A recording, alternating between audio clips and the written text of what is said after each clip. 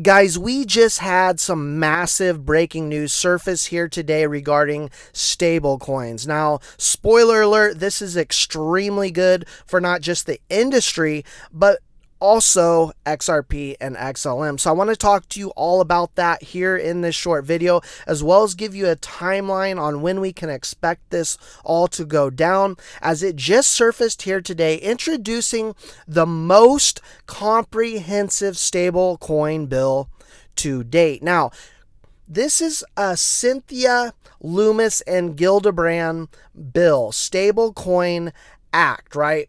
And here is a few quotes in which she said, crypto assets are revolutionizing the world. I think we can all attest to that. And as the undisputed leader in financial innovation, the U.S. must embrace crypto assets. It cannot be done without clear rules for stablecoins. Now, this bill, this Lumens-Gillibrand Payment Stable Act, solves key policy challenges that have lingered around previous proposals and provides regulation and added consumer protections to stablecoin issuers. Now, but above all, what it does is it allows innovation to prosper.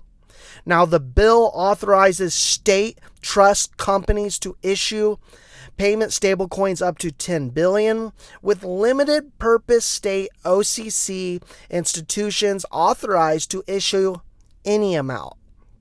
Now, before I go on, guys, remember and think, number one, in your mind about the launch of the stablecoin that is coming to Ripple. What perfect timing could this be? And who has more licenses and more compliant than anyone?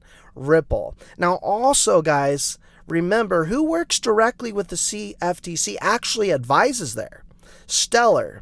And who do they also work with? In fact, their biggest partner, one of their biggest partners, Circle, USDC, Stellar. Now, let's move on. The legislation maintains dual banking system that is critical to preserving the parity enjoyed by state and federal financial institutions and establishes guardrails for existing issuers. Now, tell me you have been working behind the scenes with Ripple without telling me you've been working behind the scenes with Ripple when we hear statements like that. Now, in light of FTX collapse, the Lumens-Gillibrand Payment Stablecoin Act establishes proper custody and third-party risk management payments, or practices rather, to maximize consumer protection while allowing this emerging industry to grow. Now, direct quote, crypto assets are going to continue to change the world, and the U.S. is right now at a crossroads. Embrace innovation and lead the world forward, or simply get left behind. Let's pass comprehensive stablecoin legislation to take the first step to ensuring our nation is a leader. Now, lastly, look at what the law requires, guys. It shall be unlawful for any person to engage in business of issuing payment stablecoin directly or indirectly in the U.S. Sorry, Tether.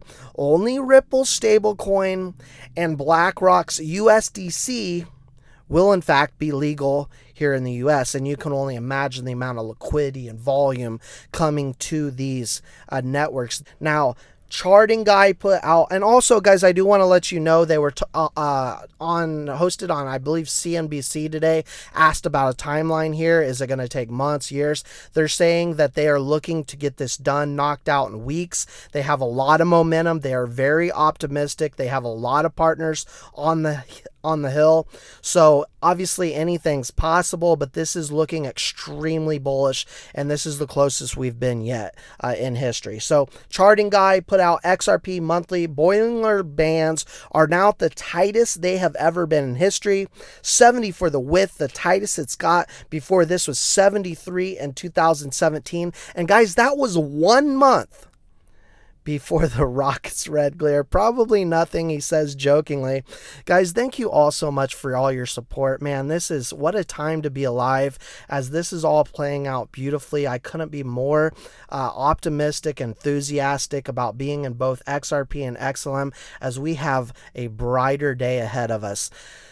Don't forget to turn on those notification bells so you never miss a beat, guys. We'll see y'all in the next one.